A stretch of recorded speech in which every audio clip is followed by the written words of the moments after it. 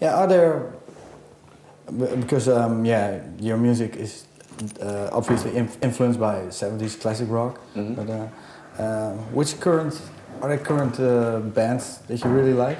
Oh yeah, bands. We just played a show the other night with a band called The Answer. The Answer. They're from Ireland, and good guys. Yeah, they're very good guys. I was standing out front during their sound check, and I was like, "That's what I'm talking about. That's what I wanted to hear." We got all kinds of buddies and bands out there. There's new bands we listen to. We don't so much draw a lot of influence from them, because if every band did that, then we'd all sound like the same bands today. But you know, there's all kinds of good music out there, and there's all kinds of bad music out there. It's just we'll listen to the stuff we think is real and heartfelt and good. Yeah. Okay.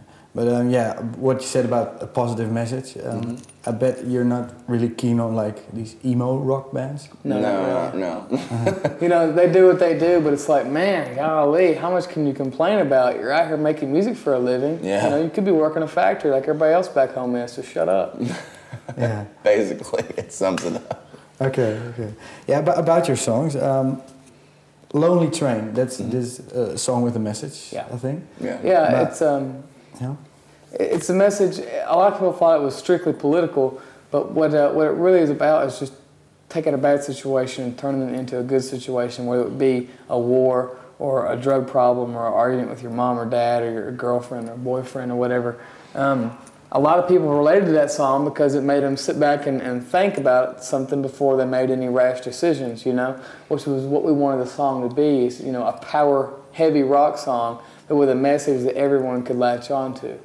Not strictly war-driven, even though we did have a lot of friends from back home that went overseas to fight in the war, but just a song about hope.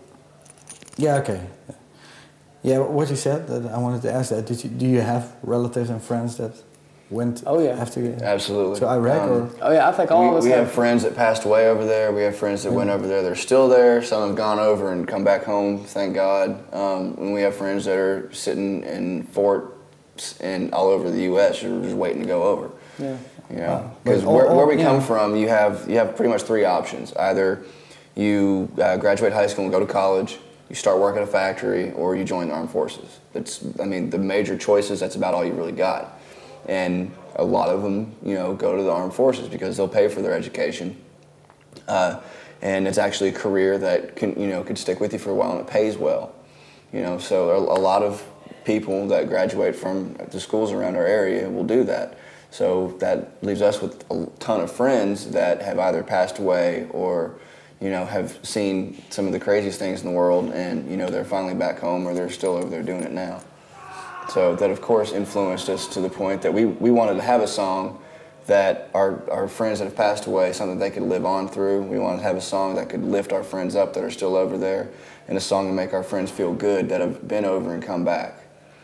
Yeah. If you hadn't been in this band, any idea, would you ended up in the army or in the factory, or? I don't know. When I was little, I always wanted to be in the Air Force. I just wanted to fly a plane. But so you would have probably gone to. Maybe, I don't know. Honestly, I really don't know. Who knows? I think we were all pretty much born into what we're doing right now. Yeah. Music. Yeah, that sounds easy, but you're probably the only ones who live from the music from your area. Huh? Well, I'll say this: when I was probably, God bless, 6, 7 years old, something like that, I was watching the Muppets, you know, the little kids show, and Elton John was on there playing Crocodile Rock. That was the first time I ever saw anything to do with rock and roll music, and I saw that, and I knew at that point that's what I wanted to do. And I was very young, and each one of the other guys in the band could tell you a story similar to that. Yeah. So since we were very young, it's all, you know. When the drummer saw Animal, he wanted to. Basically. Yeah. Okay. Yeah. Yeah. About this. Sorry again about the Lonely Train song. What you say? A lot of guys who went to war. But how does it make you feel about this war? Some died just over there. Oh, it's sad. It's sad. Did it change your opinion about the war?